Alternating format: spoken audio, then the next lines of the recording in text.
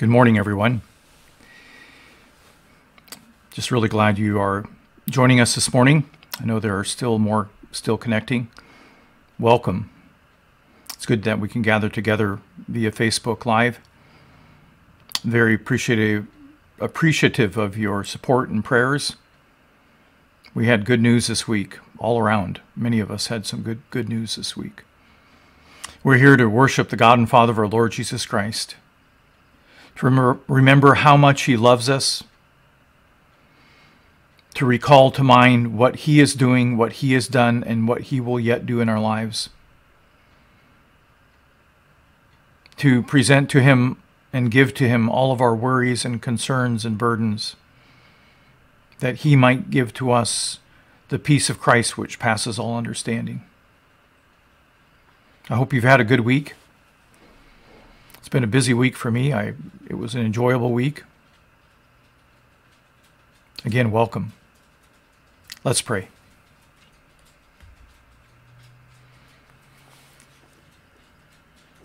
Kind and merciful Father, I again thank You for this day, for life, for family, for the body of Christ, for Jesus, for the gift of the Holy Spirit, and for Your love for us, Father. We are children of God. We are Your children. I pray again that You would fill us with a great and extraordinary measure of Your Holy Spirit this morning and throughout this day and throughout this coming week, Lord. I pray that You would blossom in our lives the fruit of the Spirit: love, peace, patience, joy, goodness, kindness. I pray that You would, again, fill us with the gifts of the Spirit, and that we would fan into flame the gifts that You have already given us.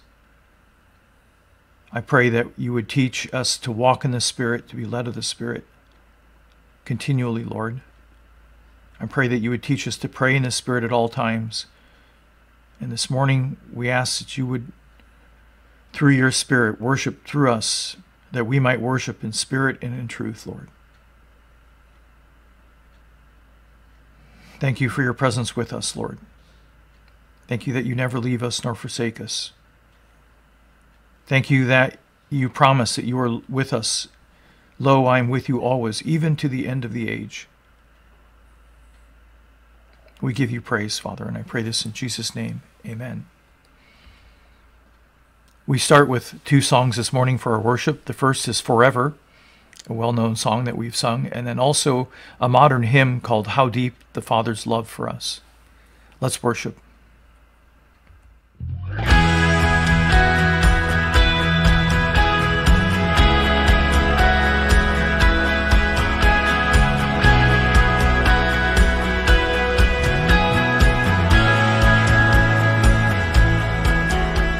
Give thanks to the Lord, our God and King.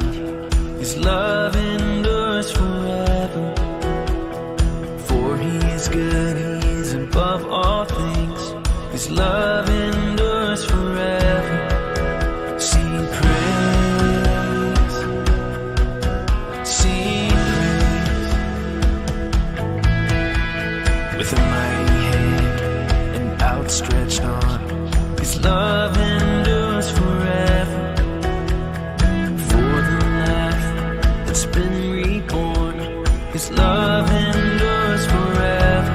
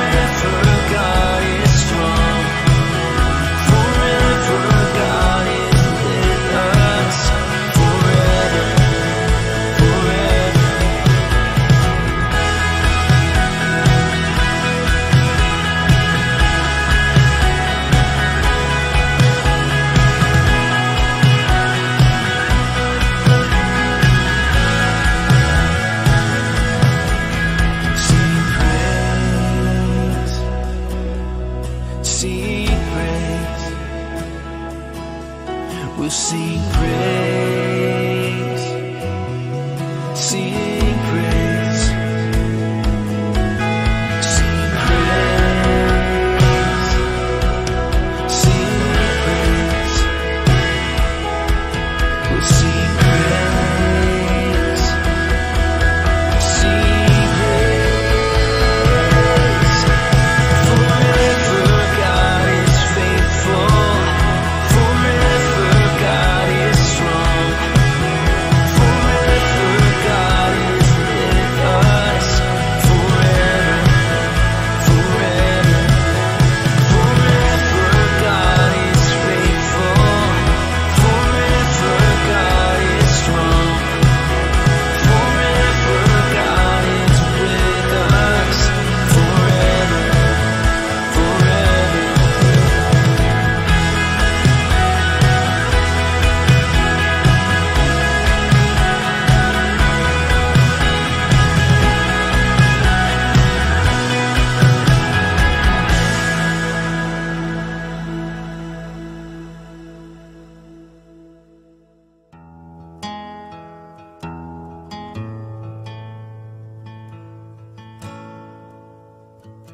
How deep the Father's love for us, how vast beyond all measure, that He should give His only Son to make a wretch His treasure. How great the pain of searing loss, the Father turns His face away, as wounds which mar the chosen one bring many sons to glory.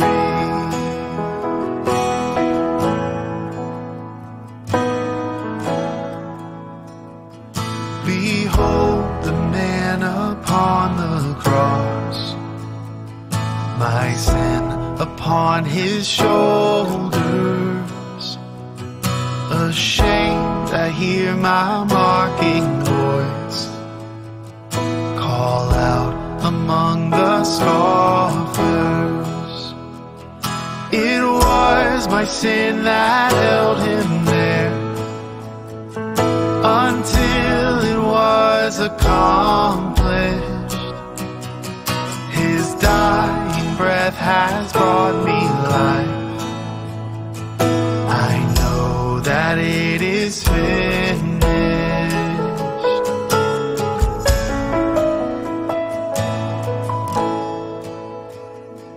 I will not boast in anything,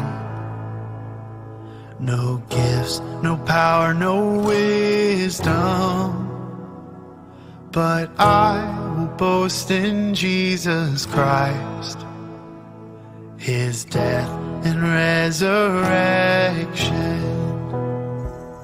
Why should I gain from His reward?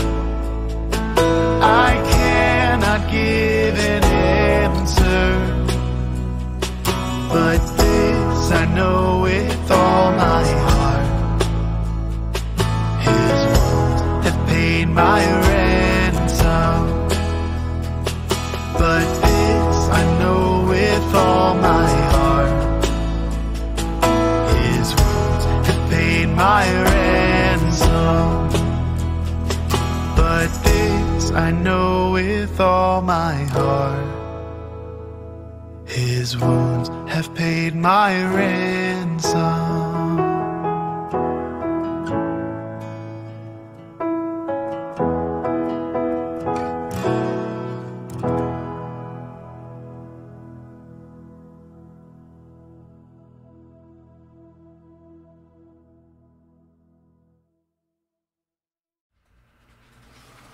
Well, welcome again.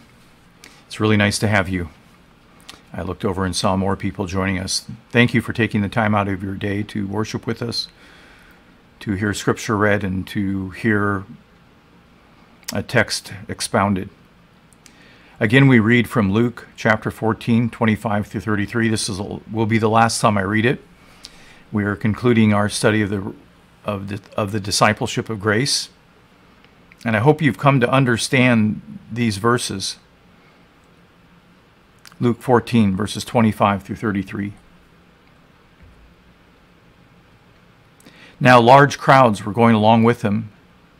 And he turned and said to them, if anyone comes to me and does not hate his own father and mother and wife and children and brothers and sisters, yes, and even his own life, he cannot be my disciple. Whoever does not carry his own cross and come after me cannot be my disciple. For which one of you, when he wants to build a tower, does not first sit down and calculate the cost to see if he has enough to complete it? Otherwise, when he has laid a foundation and is not able to finish, all who observe it will begin to ridicule him, saying, this man began to finish and was to build and was not able to finish. Or what king, when he sets out to meet another king in battle, will not first sit down and consider whether he is strong enough with 10,000 men to encounter the one coming against him with 20,000? Or else, while the other is still far away, he sends a delegation and asks for terms of peace. So then none of you can be my disciple who does not give up all of his own possessions. So we saw 3 requirements for being a disciple of Christ in this text, but it was spoken to the crowds who were following Jesus, and Jesus happens to be on his way to the cross now, to Jerusalem to die. And so the first call to hate your family was really the call to love God with everything you've got, only said in reverse. In relation to your love of God, hate your family. Secondly, you had to take up your cross and follow Jesus to Jerusalem. It was a literal instrument of execution spoken to the crowds who were wanting to follow Jesus, to make him a overthrower of the Roman Empire, and to make him into a Messiah after their own image, after their own expectations. And so that one is impossible for us because we weren't in that crowd. Jesus has already gone to Jerusalem. He's died. And then lastly, to sell all of your possessions. The idea was to give it away. Spoken elsewhere, give all your possessions and give to the poor, which was essentially the command, love your neighbor as yourself. So this command to follow Jesus has the high call of the law, the heart of the law boiled down to its essential matter. Love God with all of your soul, with all of your mind, with all of your strength, and so on, and love your neighbor as yourself. This is exemplified in Jesus' commands to the crowds. May the Lord bless the reading of His word this morning.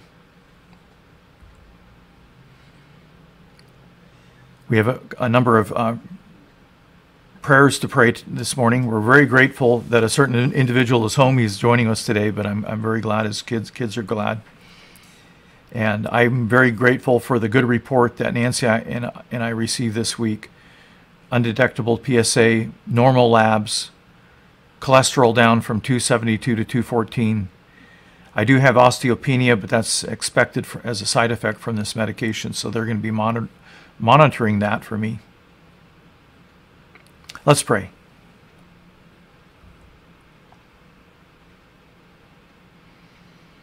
Father, I just thank you for everyone gathered. I thank you for the body of Christ. I thank you for this time that we have to spend together, albeit over Facebook, but it's still time together, worshiping, getting the word out, being about the ministry and work of Christ in and through our lives. I look at this tired old world, Lord, so full of sin and rebellion and deception and lies. And you look down on us and you love us with a love incomprehensible, Lord. While we were yet sinners, Christ died for us. In this is love. And so, Father, again, we pray that your love would be manifest to the world, that you would convict the world of its sin. I pray that you would bring about a great awakening by a great outpouring of your Spirit around the globe and in our nation, in our state, in our counties, in our cities, here in Bremerton, in Port Orchard, in Silverdale, and Belfair and Allen and Paulsbo and Manchester and Gorst. Father, we've tried to generate a revival by our effort, by our programming, but nothing can take the place of your Holy Spirit. So, Father, with one voice, we plead, we beg you that you would send out, propel out workers into the harvest, Lord. That you would propel us out into the harvest. Father, I know that a lot of us are troubled by many things. Some of us are rejoicing, some of us are mourning, some of us are worried, Lord, by many things. So again, Lord, you be our burden bearer. You take our worries and our concerns and our fears, and you turn them into the peace of Christ that passes all understanding. We pray this in Jesus' name. Amen. We have a couple of announcements to go over. Our leadership team meeting is scheduled for this Tuesday, March 2nd. We'll be beginning at 6:30 p.m. with the room on Zoom opening at 6 p.m. And also just a reminder to the auditors, you may audit the books anytime now. Just call Joe Niemela and he'll get the books to you from 2020. Our Covenant Group Bible Study will meet this Thursday, March 4th, beginning at 7 p.m. with the Zoom room opening up at 6:30 p.m. We'd love to have you join. We're working through through Galatians, and we're just into the first chapter, just a little bit beyond the introduction now. It's never too late to join.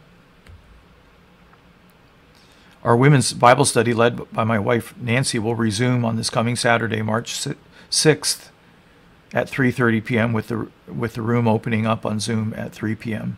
She'd love to have you join, and it's never too late to join. And lastly, contributions may be sent to the church at 1211 Veneta Avenue, Bremerton, Washington, 98337. Well, again, welcome.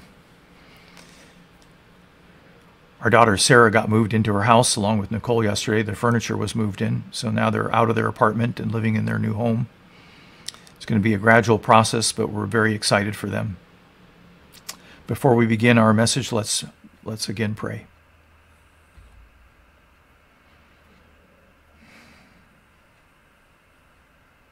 Father, I just pray that you'd be my voice. That the Holy Spirit would give me words.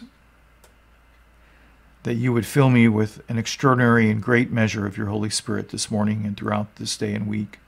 And all of us, Lord. That you would fill all of us with that extraordinary and great measure of your Spirit. I pray that you would guide my thoughts, my words. You would keep me on track and according to your purpose and grace. I pray that you would help me to enunciate clearly. I pray that you would bring me to say everything that you would have me to say and keep me from saying the things I don't. I pray that you draw illustrations to mind. I pray now that you would come and speak through me, Lord. I pray that you would speak a word of power and grace and truth in our Lord Jesus Christ. And I pray this in Jesus' name. Amen. So we're concluding our look at the Discipleship of Grace this week. Next week is Communion Sunday. Forgot to announce that, so if you could prepare for that. We'll be having communion. And we'll be returning to our study of Isaiah 53, the Song of the Suffering Servant. And we'll be looking, I think, at verse 8. And then the following week, I'll be returning to the Gospel of John and continuing our study of John.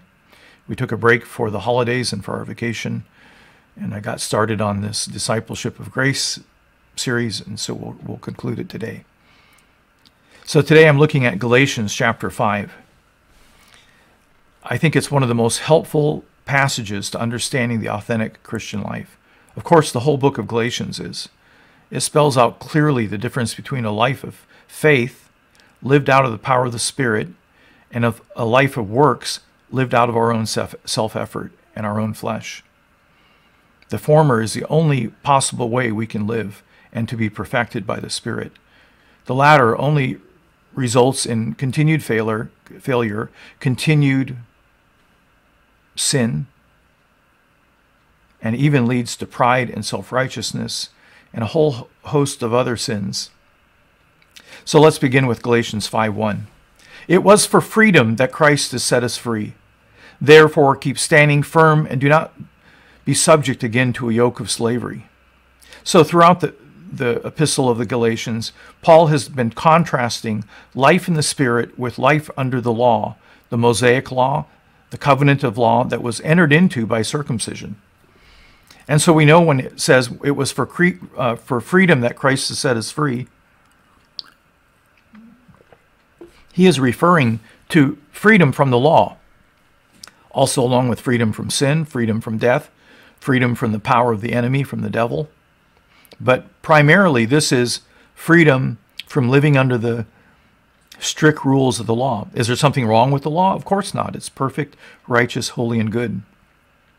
The trouble is with us. We're the ones that have this flesh that won't quit. Flesh thinks it's conquered flesh, and all it amounts to is pride and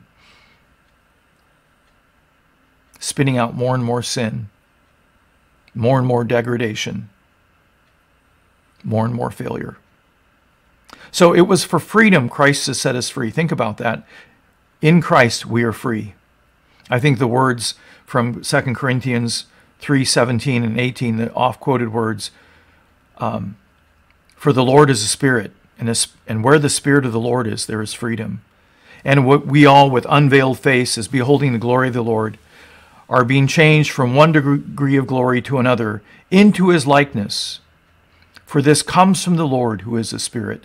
That transformation comes from the Lord, who is the Spirit. And wherever the Spirit of the Lord is, there is freedom. And so we have law set against life in the Spirit. Law brings bondage. The Spirit brings freedom. It was for freedom that Christ set us free. Therefore, keep standing firm and do not be subject again to a yoke of slavery. Stand firm in the gospel. Stand firm in the grace of Jesus Christ. Stand firm in the continued work of the Holy Spirit in our lives. These are strong words. Therefore, keep standing, continue to stand in what Christ is doing in your life, in his grace. In that freedom, keep standing in freedom. And do not be subject again to a yoke of slavery. When I read that yoke of slavery, I can't help but think of the passage we saw several weeks ago in Acts at the Jerusalem Council. They've had debate on whether they had to be circumcised, which is much of the debate in Galatians too. Against that perspective, circumcision was the rite that brought you into keeping the law, and if you were circumcised to bring you under the law, then you had to keep the entirety of it. We'll see that in a minute. But Acts 15, 7 through 9, actually 7 through 11, after there had been much debate, Peter stood up and said to them, Brethren, you know that in the early days God made a choice among you, that by my mouth the Gentiles would hear the word of the gospel and believe. That's the account of Cornelius and the Gentile inclusion, the Gentile Pentecost, found in Acts chapter 10. And God, who knows the heart, testified to them, giving them the Holy Spirit, just as he also did to us. So we saw the Holy Spirit given to Cornelius. We saw the evidence of that Spirit falling on them in the gift of tongues at that time. That's not a necessarily requirement of receiving the Holy Spirit as some would have it. But we saw them receive the Holy Spirit, just as he also did to us on the day of Pentecost. And he made no distinction between us and them, cleansing their hearts by faith. And so this freedom we have in Christ is accessed through trusting Jesus, through trusting the Father, through trusting the Holy Spirit. Faith, belief, trust, all the same words in the original language of the New Testament. We continue in verse 10. Now, therefore, why do you put God to the test by placing upon the neck of the disciples a yoke which neither our fathers nor we have been able to bear? The whole context of that Jerusalem council was whether the Antiochians, the Gentiles, had to be circumcised and come under keeping the entirety of the law.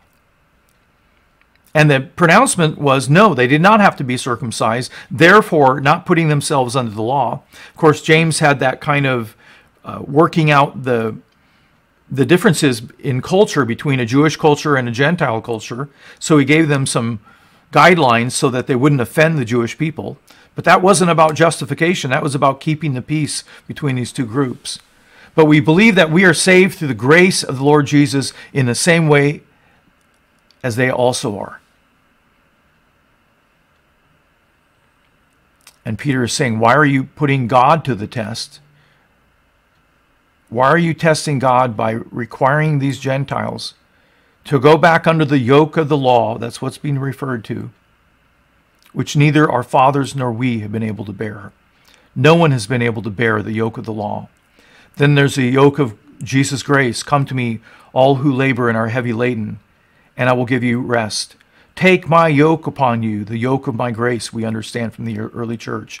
Take my yoke upon you and learn from me, for I am gentle and humble in heart, and you will find rest for your souls. For my yoke is easy and my burden is light.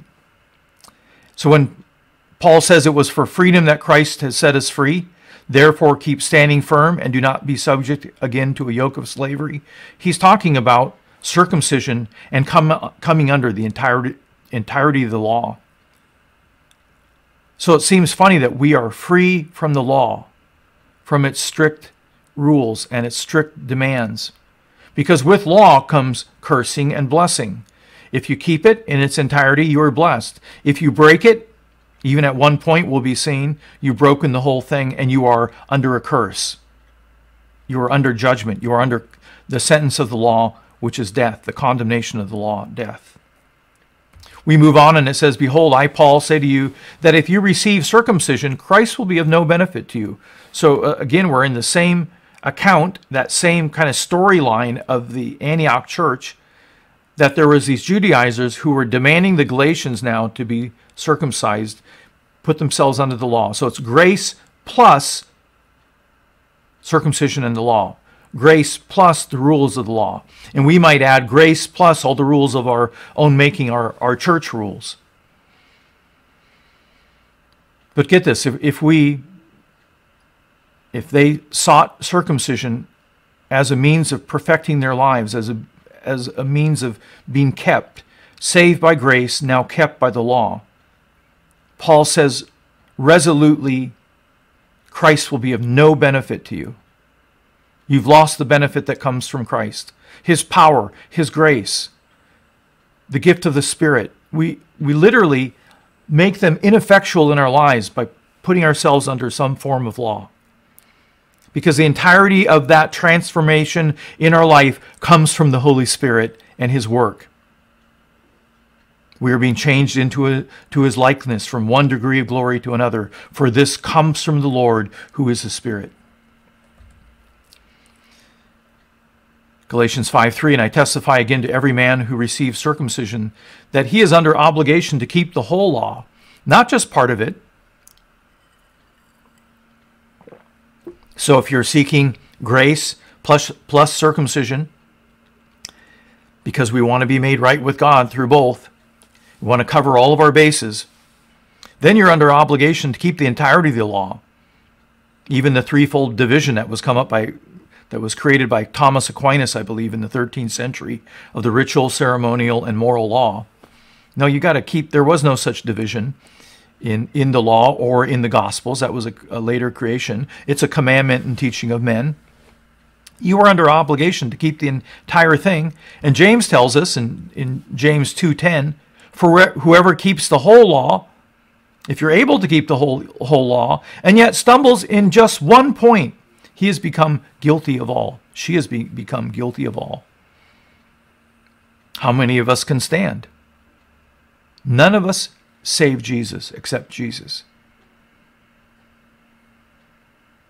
So this idea that we should be putting ourselves under some form of the law, whether it's keeping the feasts, whether it's making sure that we are keeping Sabbath in order to be to find justification and acceptance with God, whether it is the tithe, strictly the tithe, we give out of a generous heart led by the Holy Spirit, whether it is even the Ten Commandments, and people will respond with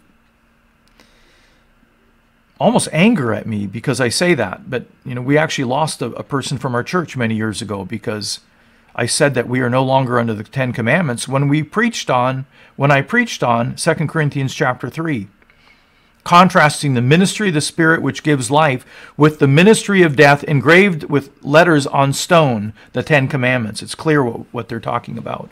The ministry of death. All the law can do is condemn you to death. And so there's no ability to say, well, I'm going to be saved by grace. Now I'm going to put myself just under this one little piece of the law, whether it's circumcision, whether it's the moral law. We have moral standard. Please don't mishear me. This isn't a license to go out and sin freely. Galatians chapter 5 tells us how we can live apart from the law, but in the Spirit. Moving on to verse 4. You've been severed from Christ. You who are seeking to be justified by law, you have fallen from grace. So they're seeking, we're justified by grace through faith. Initially, we're saved. Now we are justified continually by keeping the law. And so it's this twofold gospel, grace and law. And notice the language he uses, it's kind of shocking. You've been severed from Christ. They're talking about circumcision here. And so if you go back and get yourself circumcised, that little bit of the foreskin cut off, you are severing yourself from Christ. In doing that, you cut off yourself from Christ, meaning from his power, from his grace, from the Holy Spirit. You who are seeking to be justified, acquitted by the law, you have fallen from grace. So to put ourselves under circumcision, or for that matter, any part of the law, and to live by those just pieces of the law. A lot of people do that. Well, you don't have to live under the law except for this piece. What James was doing in Acts 15 wasn't telling them to live under the law. They pronounced they don't have to be circumcised, which to the Jew meant they didn't have to live under the law. But for practical purpose, for keeping the peace, he gave them some guidelines, which we see later, at least one of them was further expounded upon by Paul and in a sense overturned. I grew up hearing that if you sin too much, you would fall from the church. You would backslide right out of the church and into hell. But get this, when we are in the legalism, just like that day and the legalism of this day and our day, and even the perfect, righteous, holy, and good law, if we try to put ourselves under it, we have fallen from grace. We have been cut off, emasculated from Christ. Shocking language. It makes us men a little bit queasy. Moving right along. For we, through the Spirit, by faith, there's that faith, are waiting for the hope of righteousness.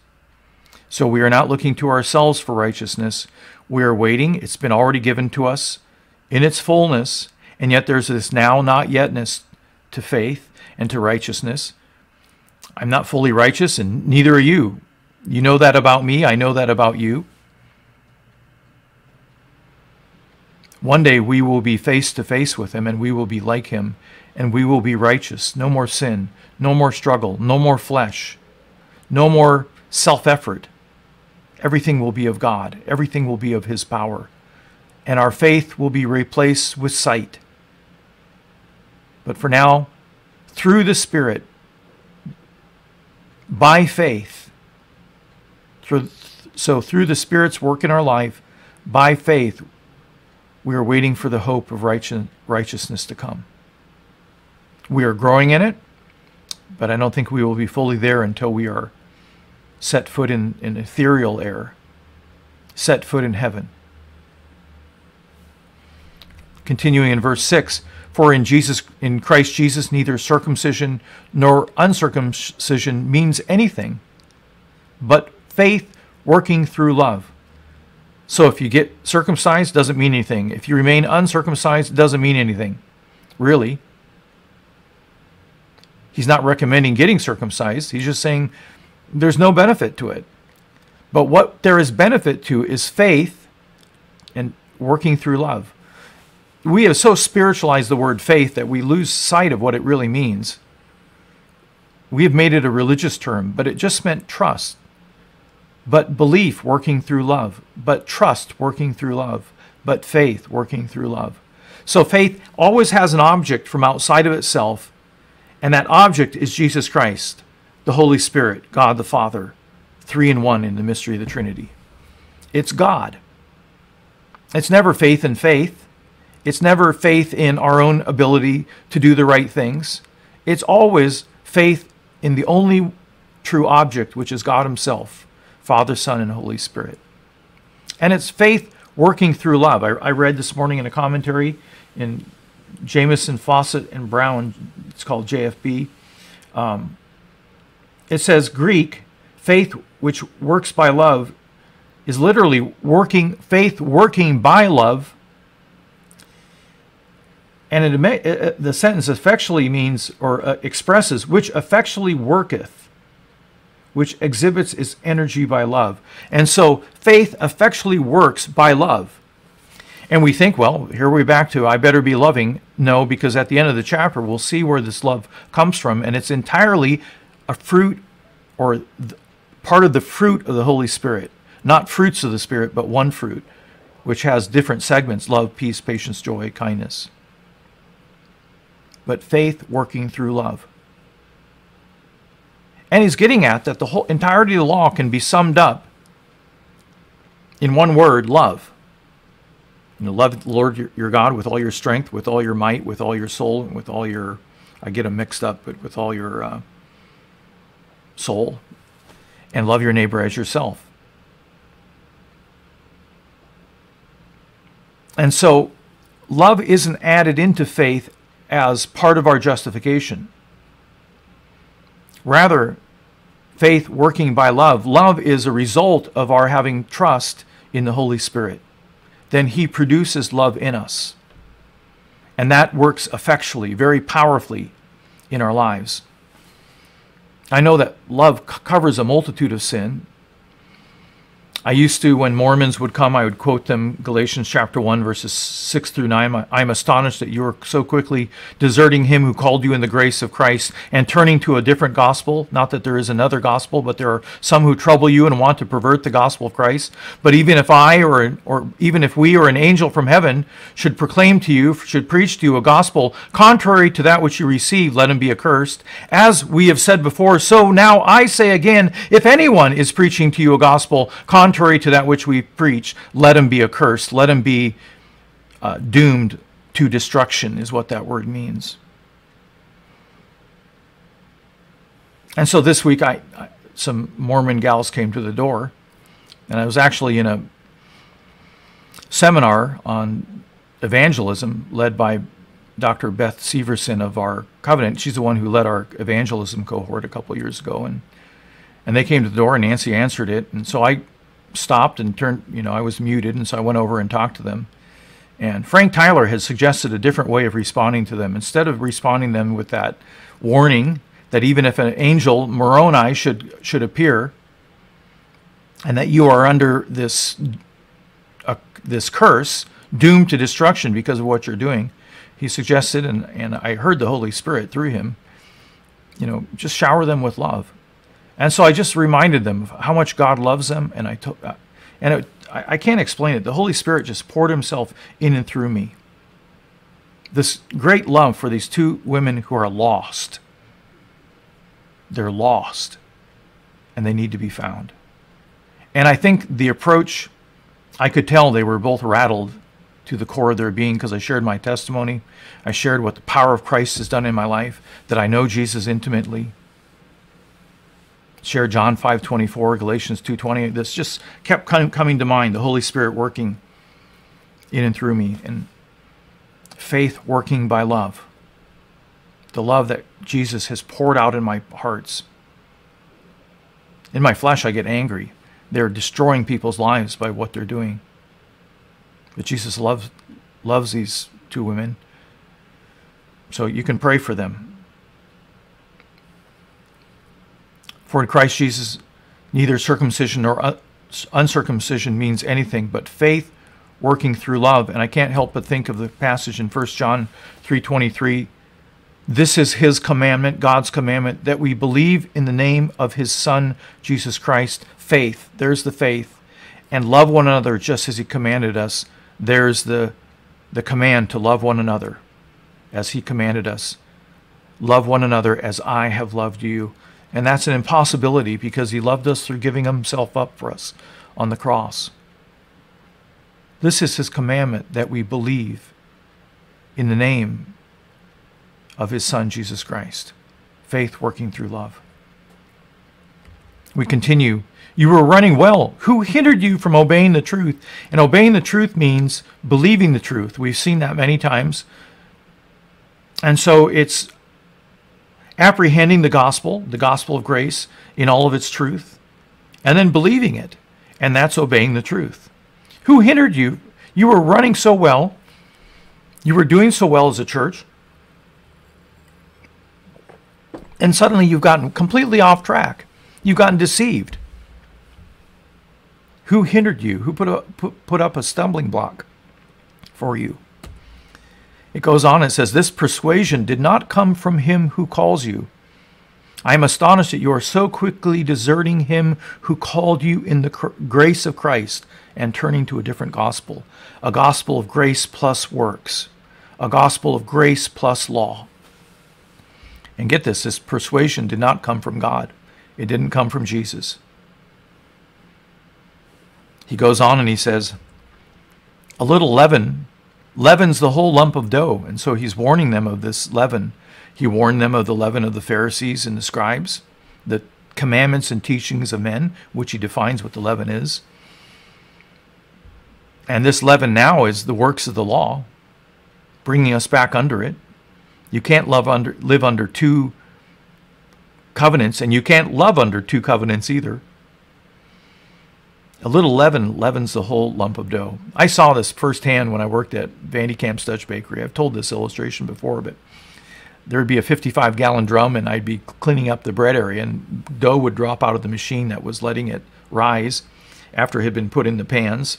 And that sheeter that split up the pieces of, or the big chunk of dough into little pieces that then dropped into the pans, they would sometimes drop out on the floor. And so as I went and cleaned up the area, I would do my basketball shot into the 55-gallon drum, and they would be filling it all day. And so by the time I would come in, actually, I would continue to do that after I came back. But when I came, that 55-gallon drum had taken on a life of its own, and that dough had fallen all over the sides and covered up even the little dolly that it sat on. And so it just looked like this monster. Then I would punch that all back down in, put it in, and I would take it down to the dumpster and dump it in. And then they had a big hydraulic press which would press it into this very large dumpster. But that dough would then continue to expand because of the yeast, because of the leaven within it. So this is the closest picture I could get to it. But here's a dumpster behind a pizza restaurant. I think it's in England.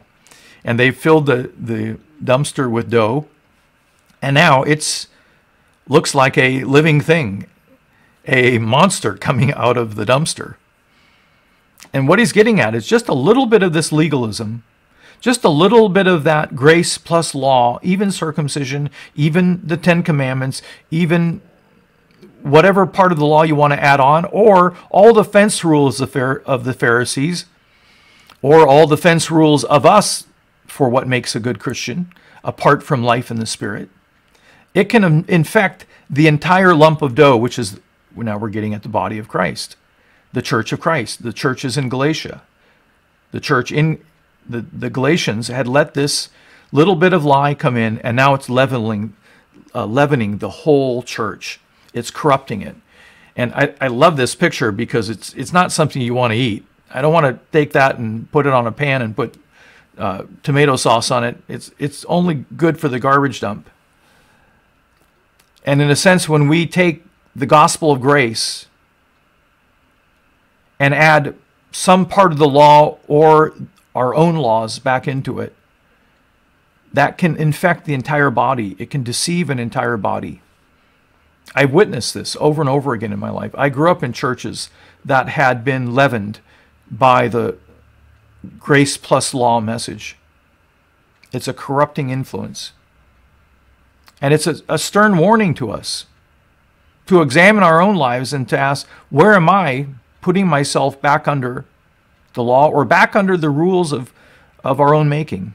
Because if the law, holy, righteous, and good, cannot bring us to a righteous life, but can only show us, like a shaving mirror, how in need we are of a bath or getting cleaned up, and it can only condemn us to death because we failed to keep it, how much less is the rules of our own making? How are they going to be able to do anything that is substantially effective for our lives?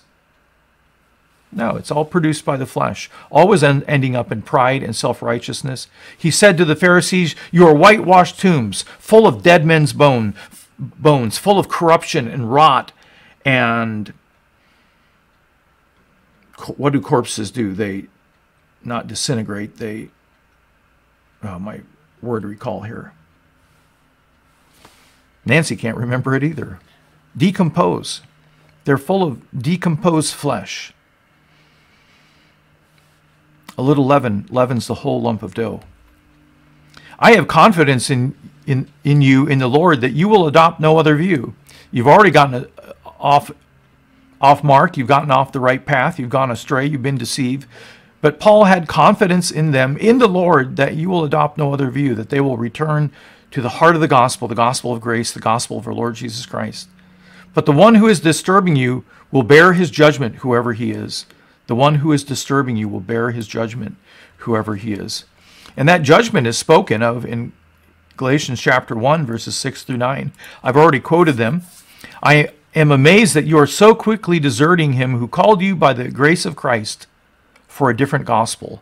So the gospel is about the grace of Christ for a different gospel, which is really not another, only there are some who are disturbing you and want to distort or pervert the gospel of Christ, which is the grace of Christ. But even if we or an angel from heaven, Michael, Gabriel, Moroni, whoever it is, but even if we or an angel from heaven, even if one of the apostles, we would be one of the apostles, should preach to you a gospel contrary to that which we preach to you, he is to be accursed. And that means to be doomed to destruction, permanently doomed to destruction.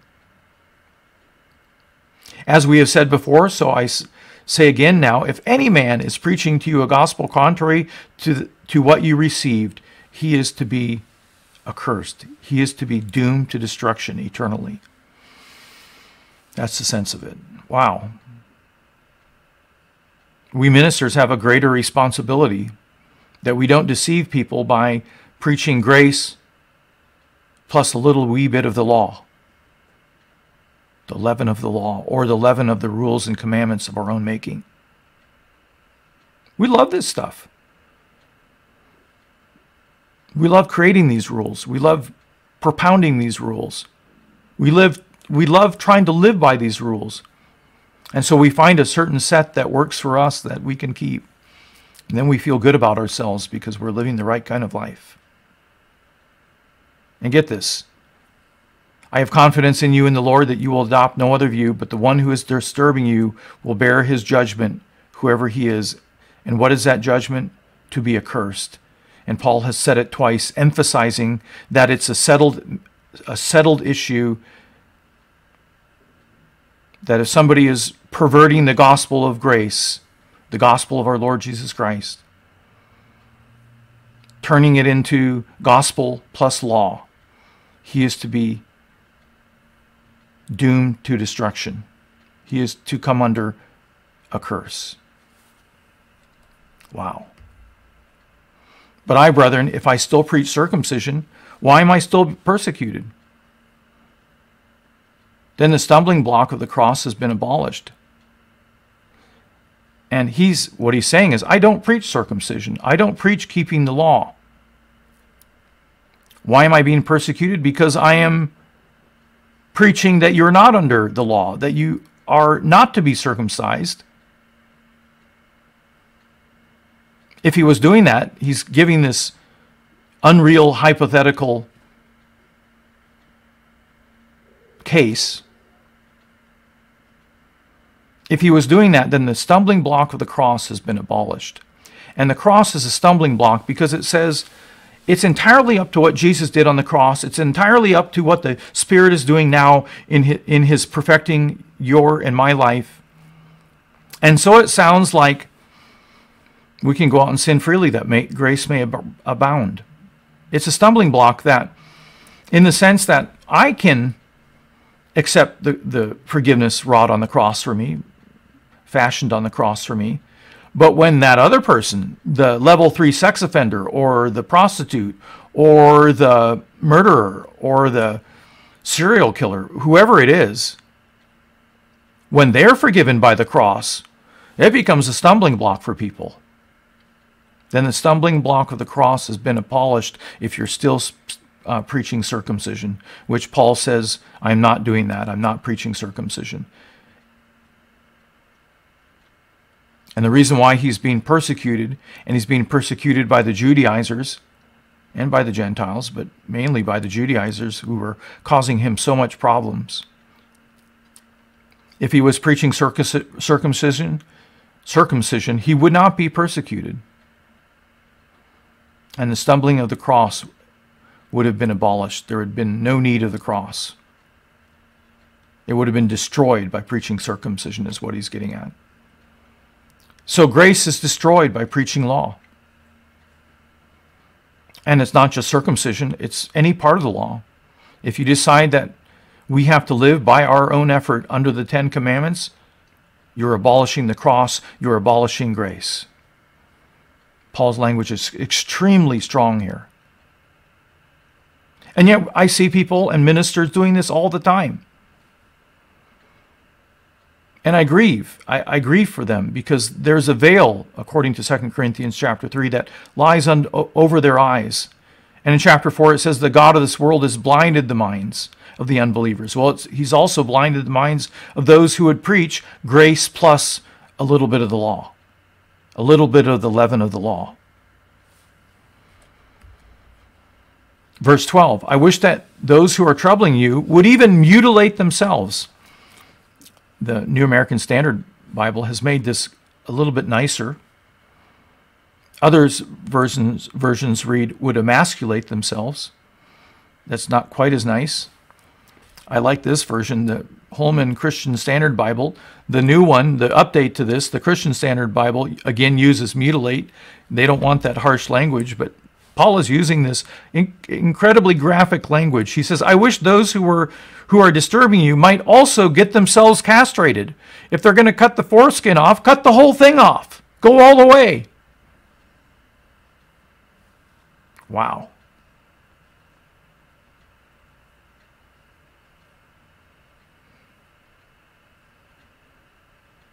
Strong language to say how deadly this leaven is, how deadly this message is. Saved by grace, kept by the law.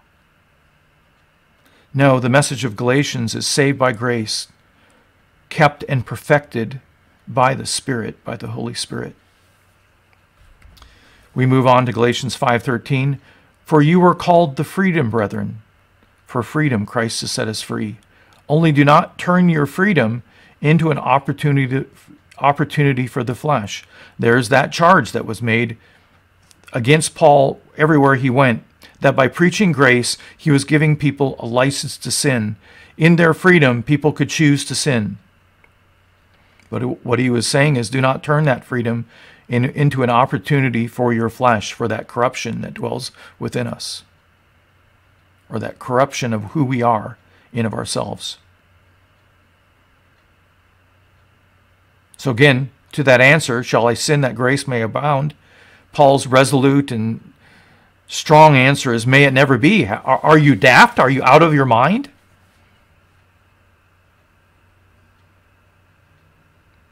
But through love, serve one another. By love, serve one another. And so instead of using our freedom to do whatever we want and sin freely. Paul's admonishing the Galatians to use their freedom to serve one another through love. And again, it's not love produced by one's own flesh, because at the end of the chapter, he tells us where this love comes from. For the fruit of the Spirit is love, peace, patience. So the first segment of that fruit is love. In John 15:5, it says, I am the vine, you are the branches. He who abides in me and I in him, she who abides in me and I in her, she it is that bears much fruit, he it is that bears much fruit. For apart from me, you can do nothing. And the whole chapter is about the commandment of loving one another as I have loved you. And Jesus says to us clearly, for you it is impossible. You cannot do it without me. For apart from me, you can do nothing. For apart from me, you can't even love. And so he says, use your freedom as an opportunity to love each other and serve each other, serving each other in love. So we are free to love. Galatians 5:14, for the whole law is fulfilled in one word, in the statement, you shall love your neighbor as yourself. So if you boil the law down to its two essential matters, you get love God with everything you've got, and love your neighbor as yourself.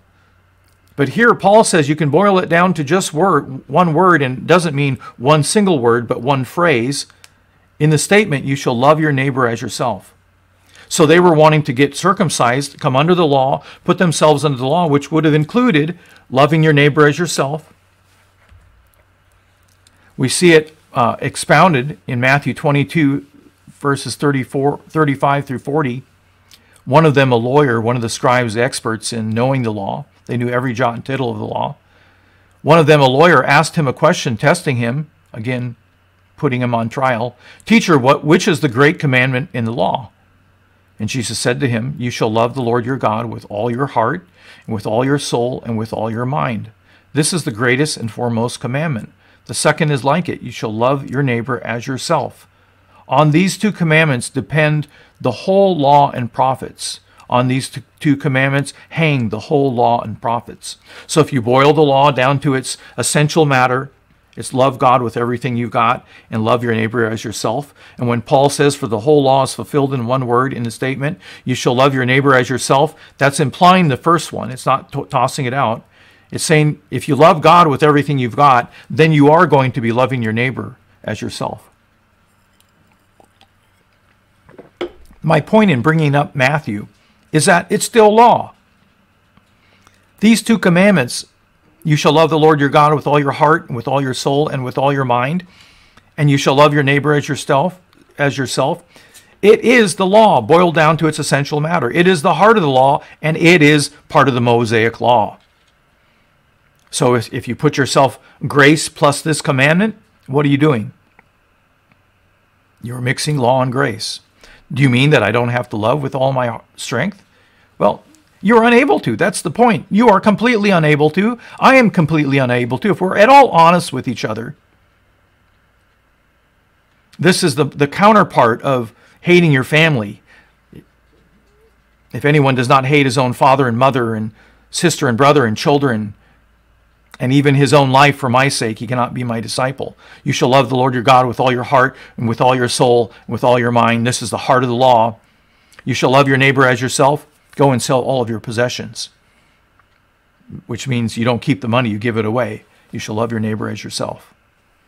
So these Galatians want to be circumcised, bringing them under the entirety of the law, bringing themselves under these two commandments. Look what happens. But if you bite and devour one another, take care that you are not also consumed by one another. So the reality is they're saying they want to put themselves under the law. They say they want to love the Lord their God with all their heart, with all their soul, and with all their mind. And they want to love their neighbor as themselves. So they put themselves under that grace plus keeping these commandments. But look at what the reality of their lives are. Paul says, but if you bite and devour one another, which means that this is exactly what they're doing. Because if you try to live under those two commandments and living under the law, living under circumcision, even if you're not circumcised and you put yourself under those commandments, you're going to end up biting and devouring one another because it is impossible for you We have believed the lie that we can be as God, that we can produce a righteousness of our own making. Take care that you are not consumed by one another. If you bite and devour, you start feeding on each other, and then you end up eating each other all up. Churches do this. Legalistic churches split. They split, they split, they split. Because they're dependent on themselves. Moving on. But I say, now in contrast to living under those two commandments, but I say, walk by the Spirit, and you will not carry out the desire of the flesh. So now we see the real problem is the desires of our flesh, of our self-life. I like what Malcolm Smith does with that word. He says, you want to understand flesh? Take off the S, the H, and spell it backwards. It spells self. Well, that's only in the English language, but it's life lived out of self-effort. Life lived out of your own resources. You on the throne, you as God. Out of your ability, your actions. But if you walk by the Spirit, you will not carry out the desire of the flesh. And what is he indicating the desire of the flesh is? Devouring one another, biting one another, and all manner of sin. We move on to verse 17, one of the most profound verses in this passage. For the flesh sets its desire against the Spirit. So if you're living under the law, by your flesh, it's no problem with the law, but if you're living under the law by your flesh, you are setting your desire against the Spirit. And the Spirit's desires against the flesh are set against the flesh. For these are in opposition to one another, so that you may not do the things that you please. And the word please there is a word from which can mean desire, a wish, or it can mean will, what you will. So that you may not do the things that you will. We have separated desire from our choice, as if our choices are made up free of our emotions and our wishes and our desires. But more often than not, our desires are influenced by our choices, by what we want, by what we desire. And so this verse really comes to the heart of the matter. My flesh, your self-life, lived out of self-effort, its desires are set against what the Spirit desires for your life. And what the Spirit desires for your life is in opposition to what your flesh is. So they're in opposition to one another, so that you may not do the things that you please. So the Holy Spirit comes in as a restraining influence on our life, keeping our flesh at bay. And if you're trying to live under the law, you're not living by the Spirit. You're not going to be having that restraining influence of the Holy Spirit that keeps your flesh in check. Then you're going to be doing the things that you please. You're going to be going out there. So if you're trying to put yourself under love the Lord your God with all of your heart, with all of your soul, and with all of your mind, and love your neighbor as yourself, you're putting yourself under one piece of the law. You are severed from Christ. You have made the things of Christ ineffectual and inoperable in your life, including the work of the Holy Spirit, and you are going to produce the things that you please, that you desire, that you want to do, that you choose to do. And what are those things? Well, we'll get there in verse 19. But if you are led by the Spirit, you are not under the law. So the whole point of Galatians is to get people to live a life of grace by being led of the Spirit, by learning to follow the Spirit's promptings, by looking to the Spirit for life, for that transformation in my life. Now the Lord is a Spirit, and where the Spirit of the Lord is, there is freedom. And we all, with unveiled faces, beholding the glory of the Lord, are being changed, transformed into His likeness from one degree of glory to another. For this comes from the Lord, who is the Spirit. Galatians, let me get there in my Bible here. Galatians, well, it's coming up. There we go. Where is Galatians here? Galatians 3:1. And we read this. You foolish Galatians, who has bewitched you, before whose eyes Jesus Christ was publicly portrayed as crucified? This is the only thing I want to find out from you. Did you receive the Spirit by works of the law or by hearing with faith? Hearing with faith. Are you so foolish, having begun by the Spirit, are you now being perfected by the Spirit? If you go over to the NIV, the 1984 version, it says, are you now being perfected by your self-effort? So what this is saying is, if you're led by the Spirit, you're not under the law. If you're under the law, conversely, if you're under the law, you cannot be led by the Spirit. You've been severed from Christ. You've been severed from the work of the Holy Spirit in your life. And how often we love to pile these rules on ourselves, either some part of the law, or our fence rules around it, or our own church rules. And when we do that, we miss out on what the Holy Spirit could be doing in our life. And now we get to the rub of this. Oh, let me get to Romans 8, 5 through 9. But if we are led by the Spirit, we are not under the law. Romans 8, 5 through 9 explains this very clearly. For those who are according to the flesh set their minds on the things of the flesh. So if you're living by your self-effort, by your flesh, if you've put yourself under some part of the law, even the heart of the law, love the Lord your God with all your heart, with all your mind, and all your strength, and love your neighbor as yourself, you have set your mind on the things of the flesh, because it's by your self-effort that those things, that the law has to be accomplished. But those who are according to the Spirit, the things of the Spirit. For the mind set on the flesh is death, because all the law can do is condemn us to death. Our flesh will never achieve the law. Remember, you have to keep the entirety of it. But the mind set on the Spirit is life and peace, because the mind set on the flesh is hostile toward God, for it does not subject itself to the law of God, for it is not even able to do so. So we think, we believe this lie that I can somehow be saved by grace. Now it's up to me to be kept by the law, to be perfected by my self-effort, to be perfected by the law. And Paul says this astounding things, that our flesh, our self-effort, our self-lives, they're not even able to do so. We're not able to follow the dictates of the law. For it is not even able to do so, and those who are in the flesh cannot please God. The only way we can please God is by being under the control and operation and effectual working of the Holy Spirit. However, you are not in the flesh, but in the Spirit. You're not in the flesh. And so why do we live according to the flesh? But in the Spirit, if indeed the Spirit of God dwells in you. But if anyone does not have the Spirit of Christ, he does not belong to him. So we're talking about being born of the Spirit here, being filled with the Spirit at our birth, at our new birth. But if you are led by the Spirit, you are not under the law. So Paul is clearly saying there's two ways to live. Not three, two ways to live. We either are led of the Spirit or we are under the law. And under the law, we cannot please God. We're not even able to follow the dictates of the law. All we do is produce corruption. And then he gets into what corruption will be produced. Galatians 5:19, now the deeds of the flesh, and literally it's the works of the flesh. So if you live under the works of the law, you're going to be producing the wages of the flesh, which is death, but you're going to be producing the works of the flesh. Works of the law lead to work. Trying to do the works of the law lead to doing the works of the flesh. Now the works of the flesh are evident, which are immorality, which is a sexual term. Sexual immorality, and it's a broad term covering all kinds of different kinds of sexual immorality. Impurity, sensuality, all terms related to sexual sin.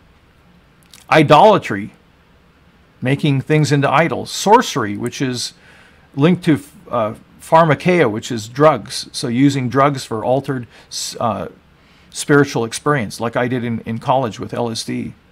Enmities, being at enmity with somebody, being in conflict with people. Strife, again, another word of conflict. Jealousy, outbursts of anger. That was my dad, outbursts of anger. Disputes, dissensions, factions. You hear the division in this? So if you live by the law, if you live under the law, and you live by legalism, you're going to end up being a divisive person. You're going to end up having sexual sin in your life. You're going to end up being an idolater, probably of your self-life will be your idol. You'll be in jealousy of those who look better than you. You'll be someone prone to outbursts of anger. Envying, I love this word, it means outbursts of selfishness. Have you ever had an outburst of selfishness? Yes, I have. It's not pretty. An outburst of selfishness where I just want it to be about me. I don't care about other people. I just want it to be about me. An outburst of selfishness. Drunkenness. Well, I know that one. Carousing, which is partying with a bunch of people, getting drunk. And things like these, of which I forewarned you, just as I have forewarned you, that those who practice such things will not inherit the kingdom of God. Well, wait a minute. I've practiced such things. No, that was the old Grant. That was the old you. We've been crucified with Christ. It is no longer we who live. We're dead people. But what he's getting at, they want to put themselves under circumcision and under the law, to be kept by the law, to be perfected by the law. But he says if you do that, this is the list of things that you're going to be creating in your life. And if you do that, you're not going to be living under grace. You're not going to be, and you will end up not inheriting the kingdom of God. You won't inherit the rule of God in your life. I don't believe that this is saying if you are truly have come to Christ, you're going to lose your salvation. But if they are preaching this as the gospel, you're not preaching life, you're preaching death. And by this gospel, no one is going to get saved. You're saved by the grace of Christ and perfected by the grace of Christ. So they want to live under the law. They want to put themselves under love the Lord your God with all your heart, with all your mind, and with all your soul, and love your neighbor as yourself. And as a result of doing that, they're biting each other, backbiting each other, devouring each other. And they then, by necessity, because the desires of the flesh are opposed to the Spirit, and if you kick out the Spirit by going back under the law, even the heart of the law, then you produce the works of the law, and that's this whole list of horrendous things. Legalistic people can sometimes be the meanest people. They wear masks. They look great on the outside, but on the inside, they're full of all of this stuff. Wherever you find legalism, you're going to find lots of sin under the covers, pun intended. And then we have this huge contrast to living under even the heart of the law. But the fruit of the Spirit, the fruit of the Spirit, this is what the Spirit produces, is love, joy, peace, patience, kindness, goodness, faithfulness, gentleness, self-control. Against such things there is no law. Don't you long to be loving and full of joy, at peace with yourself and with other people, patient with everyone, kind to everyone, full of goodness, faithfulness, being full of faith, gentleness, and living a self-controlled life? It does not self-control does not come out of self-controlling self. It comes as a fruit of the Spirit. This should be a text that awakens our understanding, because we're right back to we cannot produce love out of our flesh. We will produce biting and devouring one another if we try to love the Lord our God with all of our strength, with all of our soul, and with all of our mind, with all of our heart, with all of our mind, and with all of our strength. And if we try to love our neighbor as ourself, out of self, instead we'll devour one another, we'll produce that list of horrendous sins. But the fruit of the Spirit, what he produces in us. Do you need patience? I've heard people, I'm going to work on patience this week, and I think good luck. Good luck with that. You're going to need it, because you're going to not get done with this day before you've lost all patience. You can't produce joy in your life. We try to produce joy by buying the right things, by filling our lives with things and food and clothing and shoes and whatever it might be, fishing tackle, and I'm stepping on some of your toes here, sewing material, we're getting a little close to home, computer software. That's my addiction, my hobby.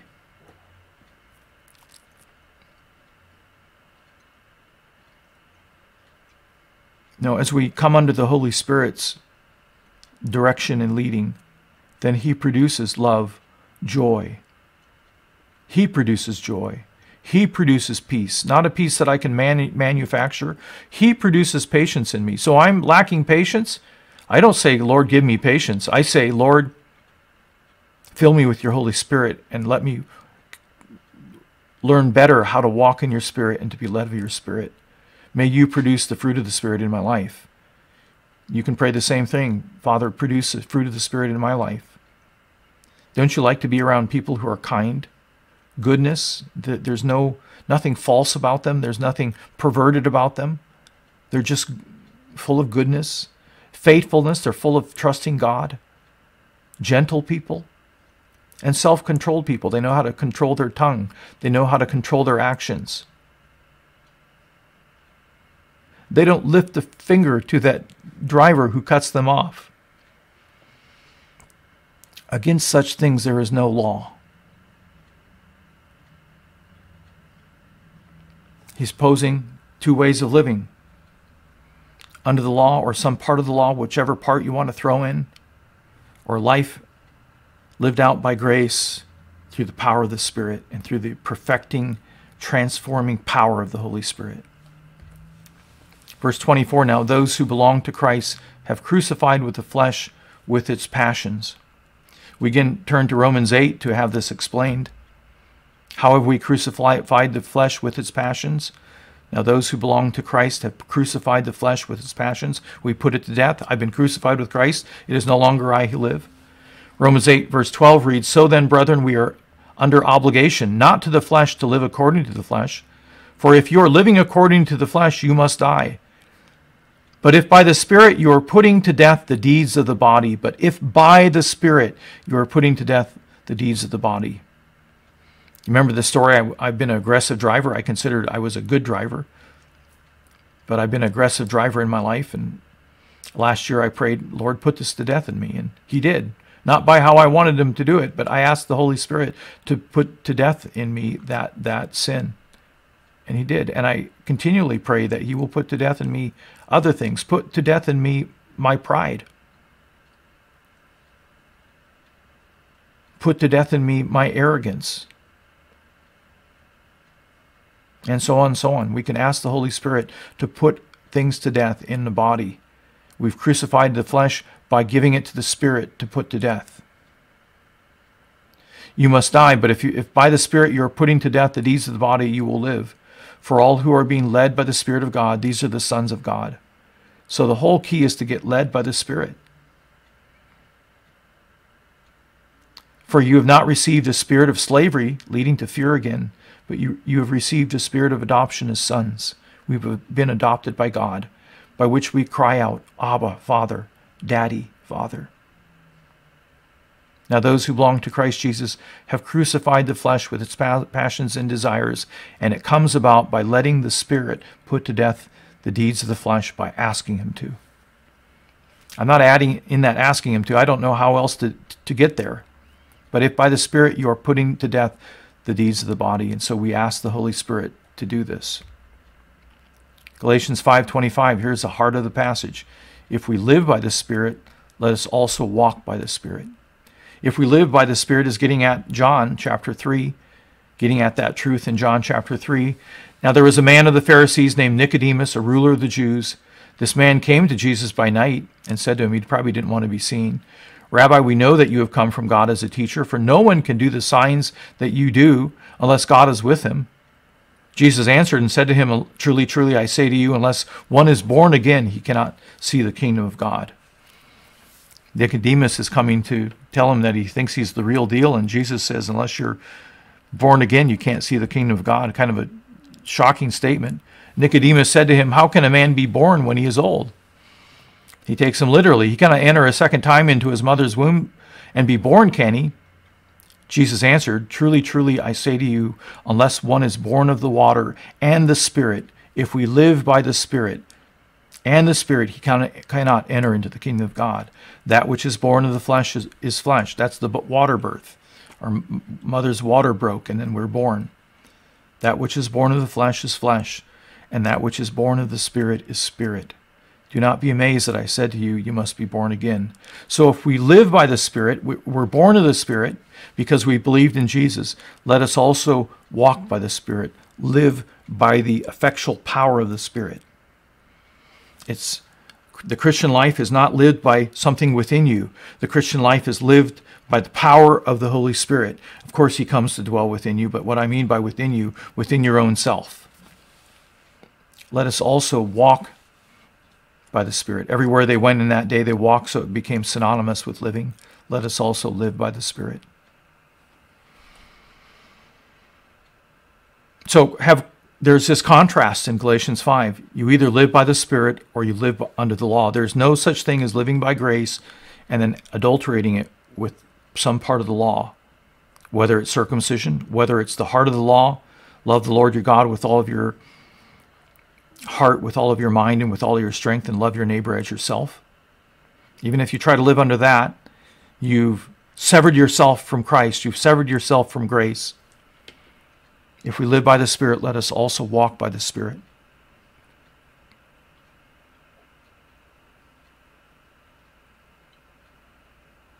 Sometimes people say that this is a antinomianism, anti-law. It's a special kind. They say it's an antinomianism of living life in the Spirit. And I'm thinking, isn't that what the text actually says? Isn't that what Galatians chapter 5 is so clearly expounding, that you can't live by both? Either you live by grace under the power of the Spirit, or you live by the law and by the power of your own self-effort, by the power of your flesh, and you will produce the works of the flesh. Sexual immorality, impurity, sensuality, envy, jealousy, outbursts of anger, outbursts of selfishness, and so on. So we come back to verse 1. It was for freedom that Christ has set us free. Therefore, keep standing firm and do not be subject again to a yoke of slavery. Rather, continue to live out your life being led by the Spirit and walking in the Spirit, depending on Him for putting to death the deeds of the flesh, by depending on Him to be the power source of your life. And it's achieved, it's enacted, it's empowered by simply trusting Jesus, by simply trusting the Holy Spirit. So I think it's important to be asking to be filled with the Spirit. If you who are evil know how to give good gifts to your children, how much more will the Heavenly Father give the Holy Spirit to those who ask? It doesn't have to become a legalism either. We turn everything into legalism. So then I must have to do this every morning, otherwise I'm... No. The Holy Spirit will let you know when to ask. There are certain times when I need Him. Frequently I need Him. It was for freedom that Christ has set us free. Therefore, keep standing firm and do not be subject again to a yoke of slavery, including the heart of the law. Love your God, love the Lord your God with all of your heart, with all of your mind, with all of your strength, and love your neighbor as yourself. That's the heart of the law. We've been set free of that. We are to be living under entirely and wholly under the power of the Spirit. These are strong words. It was for freedom Christ has set us free. Therefore, keep standing firm in grace and in the work of His Spirit, and do not be subject again to a yoke of slavery. And do not be subject again to a yoke of slavery. The best way I know how to get to living in the Spirit is not by reading a book, not by finding the 7 steps to walking in the Spirit, or the 12 steps, or the 40 days of purpose, or whatever it is. The best way is simply to ask God, will you teach me to walk in the Spirit and to be led of the Spirit, and then give me a willing heart? Will you teach me? Will you teach us, Lord, to walk in the Spirit and to be led of the Spirit, that the fruit of the Spirit, love, peace, patience, joy, kindness, gentleness, self-control, might blossom in our lives. Amen. Well, that concludes our sermon today. We conclude with the song, Build My Life. It's essentially build my life on your love.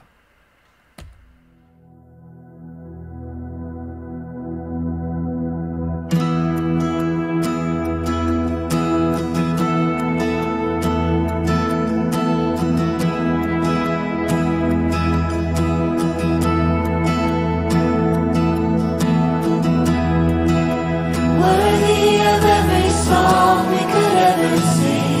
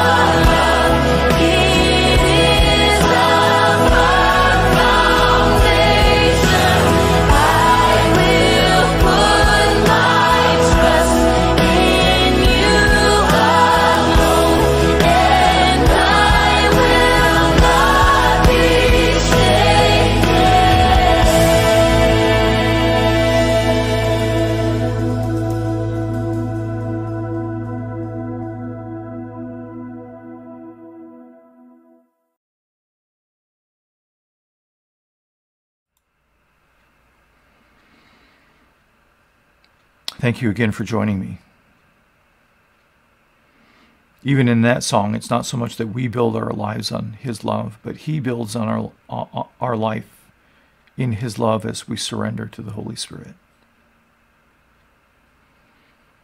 It's either all Spirit and all grace, or it's all law and all your self-effort. The one produces death.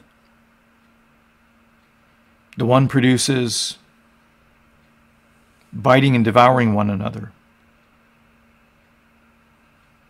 But life lived in the Spirit, led of the Spirit, walking the Spirit, produces the fruit of the Spirit: love, peace, patience, joy, goodness, kindness.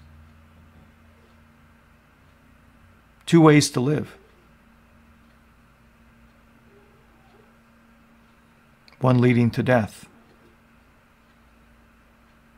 the other leading to life. Let's pray. Father, I thank you for this morning. I thank you for Galatians 5 and for the whole book of Galatians, the whole letter of Galatians, Lord, how truthfully it proclaims the gospel of grace. So, Father, I pray that you would teach us to walk in the Spirit, to be led of the Spirit, that you would produce the fruit of the Spirit in each of our lives. Where we know we lack love, will you fill us with love? Will you fill us with joy even in the midst of our harsh realities? Will you produce peace in us and gentleness and kindness and self-control?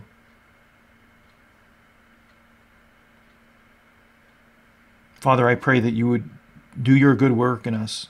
Take off the blinders that we have on our eyes. Take off the veil over our sight when we are living by either our own legalism, our own rules and commandments, or the rules and commandments of the church, or we have added some little bit of the law, leaven, which affects the whole dough, which affects the whole body.